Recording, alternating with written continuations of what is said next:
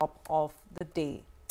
Okay, but let's stick with a lot of the stocks that are in focus and are in the headlines. Gujarat Gas is one such name, and this is doing the rounds amid some developments around propane prices. Sonal is here with the details. Sonal, this one's retaining a lot of the gain despite the volatility in the market in the last 10 minutes. What's the buzz? Well, there are two things which are working for Gujarat Gas. First is that propane prices, they have been hiked. It's a marginal hike, but it is a positive for the company. So propane prices, they've been hiked to $620 per ton versus $610 per ton.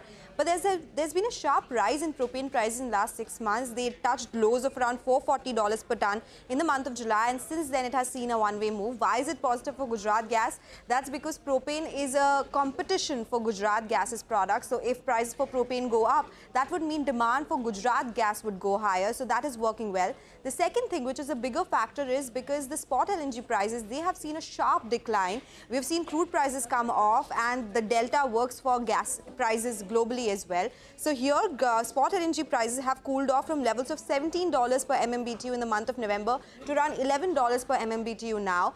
So that is positive for Gujarat Gas because majority of their sourcing comes in from imported spot LNG versus something like an MGL or an IGL which sources domestic gas. So this is a bigger positive for Gujarat Gas, and that's the reason we've seen a sharp uptick on the stock today. Thank you very much for highlighting that. Hemang Jani is with us on the show. Hemang, thoughts on Gujarat Gas and the rise that we've seen? Thanks for tuning in to CNBC TV 18, and for more news and updates, follow us on all the social media platforms.